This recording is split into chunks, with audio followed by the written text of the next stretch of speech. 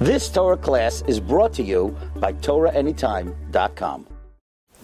Bruchim haba and welcome everyone to a special edition of All Parsha on Parshas Vayeishev, the Haturim on Parshas Vayeishev. This week we would like to focus on one comment on the Haturim. This is one of my all-time favorite Haturims. The Haturim says, Parak Lamed Zayin Pasuk Gimel, V'Yisrael ahaves Yosef mikol banav kiven zekunim hu loy v'yasaloi kesoines pasim. Yaakov loved Yosef from all of his sons because he was a ben zekunim. By the way, all the Rishonim ask, Yosef was a ben zekunim. Binyamin was much more of a ben zekunim. Binyamin was the youngest. Chizkuni says, interestingly, that Yosef was also born to Yaakov's old age, and Yosef acquired the title and the status of Ben Zekunim, and Binyamin couldn't shake him from that title. But the Baal HaTorah makes an amazing comment, that the word Zekunim is a noitrika, an acronym. It's an acronym for Zraim, Kodshim, Nashim, Yeshuais, Mayed, for the Siddharim of the Mishnah. Zayin, Zraim, Kuf, Kodshim, Nun, Nashim, Yud, Yeshuais. The Gemara in Masechta Shabbos, Lamed Aleph, Amud Aleph, calls Nazikin Yeshuais because by learning Nazikin you save yourself from damage, and Mem for Mayed. And the obvious question is, while Yosef seemed to have gotten quite an extensive Jewish education through Yaakov Avinu, that now we understand Yaakov loved Yosef because Yaakov taught Yosef the Torah that he learned. But it seems that Yaakov did not teach him one of the starim. After all, they're Shisha Sidrei Mishnah. What happened to Taharois? Or the Gemara in Shabbos refers to Taharois as Das. And that is conspicuously absent from this Remez and this Namanik. Why didn't Yaakov Avinu teach Yosef Taharois? And the Imrei Emes, in his Likutim, on page Kuf Yud Ches, he quotes this Baal HaTurim, and he asks, Lama loy nirmas Taharois? What happened to Taharois? And the Imrei Emes says, well, Taharois you can't give over. You gotta learn it yourself. Taharois you have to acquire yourself. That is the approach of the Imrei Emes. Amazingly, the Megala Amukos in Parshas Vayigash, he also asks this question. He points out Zekunim is Rosh Tevos, 5 of the Siddharim, and the Megala Amukos asks, well, what happened to Taharois? He says, for Taharois, Yosef has to go down to Mitzrayim. He has to see Ervas Haaretz, see what Tumah is, and separate from himself from it. Taharois, so to speak, has to be experienced by separating from the Tumah of this world. Similar to what the Imrei Emes says, but amazingly, the Megala Mukas has already addressed this question. So, Yosef HaTzadik has mastered 5 of the 6 Siddharim, and it is his mission to learn Taharois while being in Mitzrayim. Does he do it? So I want to share with you the Minchas Yitzchak in his Drushim V'Likutim in a Hashmata on Parshas Vayigash, page Reish Pei Gimel. He brings another amazing remez.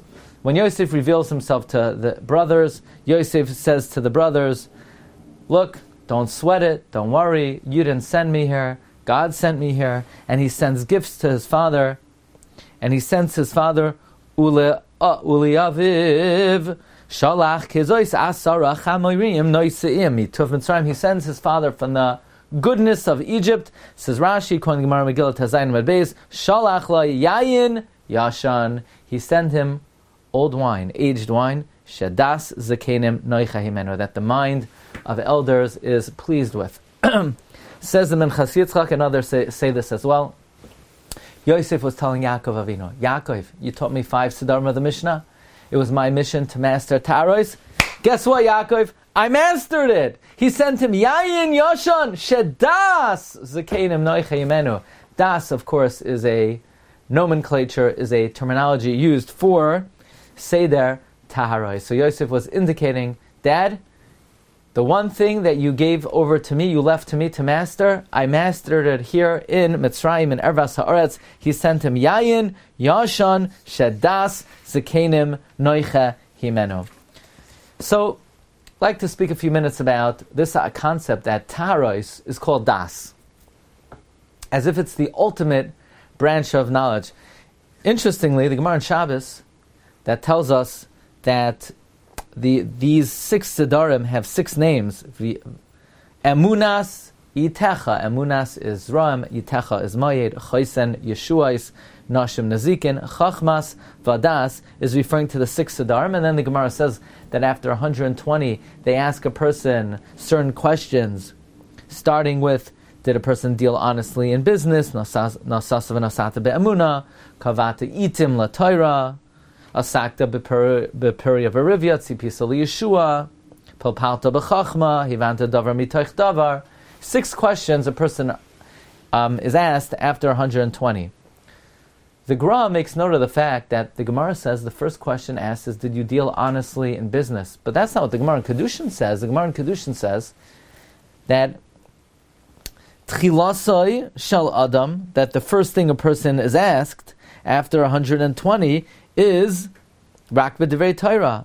Tchilas dinai shel Adam einay rak b'divrei Torah. Tosfos itself asks this question in Masechta Kedushin. And the Gra says as follows, that the 6 questions are really, did you learn the Shisha Sidrei Mishnah? Asakta, Nasasa v'nasata be'emuna. The question is, did you learn Zra'im? Kavati itim l'Torah. Did you learn Mayed? The 6 questions are, did you learn the Shisha Sidarim? And Hevanta davar mitach davar is, did you master Taharos? That's how the Gra understands that Gemara in Shabbos. Taharos is called Das. One would expect then that the deepest branch of knowledge and understanding and rationale would be Taharos. And yet the Rambam writes, at the very end of Hilchos Mikvahos, Parak Yud Aleph, Halach Yud Beis, he says that it is clear, Davar Baror v'Galoi, that Tumah v'Tahara is Gzeres HaKosav, Einam midvarim shedaitoi shel Adam machratoi. You can't really make heads or tails. You can't extrapolate or understand. These are just tenets of divine wisdom. They're chukim. Immersion in a mikvah, it's also a chayk.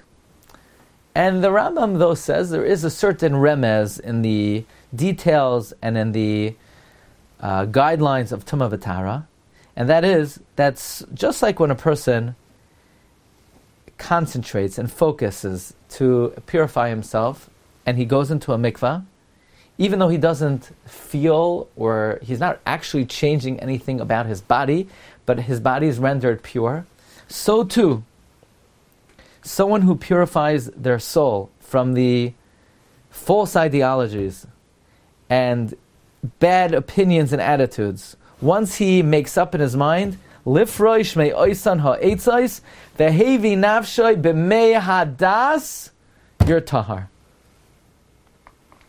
But it's quite amazing that the branch of Torah, which is called understanding and knowledge, is a discipline that is beyond our understanding, and this is the most extreme example of a chayk, an area of Torah that we don't understand. What's even more remarkable are the comments of the Tosfos Yom Tov to the Hakdama to Taharos. The Tosfos Yom Tov says that all Tumah came into the world through the agent of the sin of Adam HaRishon that was hurled upon him by the snake, by the Nachash.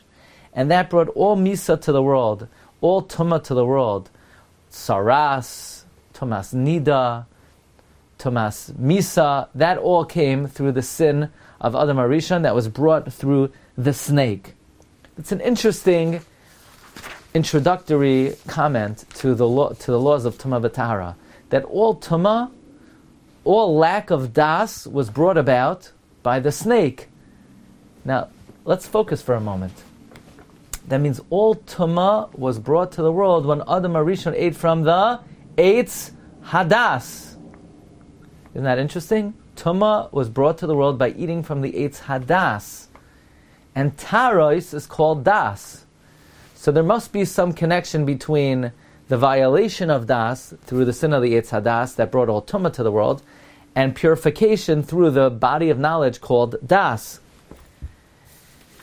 And the following idea is called from the Sefer Chikrei Lev and Parshas Bahaloischa, as well as the Sefer Shemen HaTov Chilek Daled Parshas Chukas. When Adam HaRishon ate from the Eitz Hadas, it was based on rationalization and thinking that even though the Rebbeinu Shalom forbid it, maybe he could somehow outsmart God, outsmart creation, and outsmart himself. Like the Pasuk says in Koheles, Re'ei zeh matzasi asher asa ha'alekim es ha'adam yashar v'hema v'kshu chishvaynos rabim. God made man straight. Rashi in Koheles says, God made Adam HaRishon straight. But when Adam listened to Chava, bikshu chishvaynos rabim, by eating from the Eitz Hadas. The sin of the Eitz Hadas was a sin of trying to comprehend and understand beyond the pale of human reason. God told him black and white, he can't eat it. So now's not the time to apply human rationale, human logic. Now's the time to abdicate one's own limited understanding and say, the Almighty said don't do it, then bottom, period. Can't do it. Don't start explaining, he meant under these circumstances, under these conditions. No, now's the time to say that the Rebbeinu Shalom has commanded me a specific tzivoy, and I abdicate human reasoning, and I subjugate it to das Elokim. So in effect, the das that brings all tumah to the world is when a person aggrandizes the das of basar v'dam. But when a person subjugates the mind and the attitude of a basar v'dam and is willing to be meshabed and subjugate his outlook and attitude to that which HaKadosh Baruch Hu has told him, that's the ultimate das. So all tumah came to the world by eating from the Eitz Hadas, by trying to apply human rationale to everything that takes place in this world. But all Tara will come when a person throws away that notion and a person subjugates himself to das Elokim, which is Seder Taros. Perhaps we could say, Yosef HaTzadik, he learned the lesson of das by going down to Mitzrayim. This was something that was inexplicable to Yosef. Here he is, he's the prize student of Yaakov Avinu. He's destined for greatness, he's destined to be an Av. He's destined to be the father of the Jewish people, and he's kidnapped, and he goes down to Ervas Haaretz, and he is accused of the worst crimes, and he's on the bottom of the pit with snakes and scorpions, and Ma asa Elokim. What's Rebbeinu Shalom doing? He can't understand the Hashgacha Elyoina. And yet, he sees that everything was with a purpose, everything was with a plan. He sat back and he said, okay, Rebbeinu Shalom, show me what you're going to do. And Yosef is propelled to greatness, and he becomes king of the world. The Yosef hu hashalet al kol amei haaretz. Yosef ruled the known world. And through that, he was able to bring his family down and establish the Jewish people in Mitzrayim so that we wouldn't get lost in Galus Mitzrayim, and ultimately we'd be able to leave and be Makabel the Torah. Yosef understood that the limitations of Das Adam, and that true Das is only recognizing and abdicating our limited understanding of the ways of the world and recognizing that there's a greater force. That is the limud of Seder Taharos. That was the limud of Yosef in Mitzrayim. That's what Yosef sends to his father. Dad, you taught me Zikunim. You taught me the 5. And in Mitzrayim, I understood the 6th. The 6th is Das, Seder Taharos. The ultimate Das Elokim. So, Adam HaRishon eats from the Eitz Hadas, and he injects a certain Zuama into the world, but in the core HaBarzel of Mitzrayim, that Eitz Hadas Toivara has been purged, and we are elevated, we are propelled to Mekabel, the Torah and Har Sinai, that the summit and the crowning jewel of the Torah is Chachmas Vadas, the Das Elokim. Wishing everyone a wonderful Shabbos, Parshas Vayeishev, Shabbos Mevarchim, Chodesh, Teves, Haba Aleinu L'Tova. You've just experienced another Torah class brought to you by TorahAnytime.com.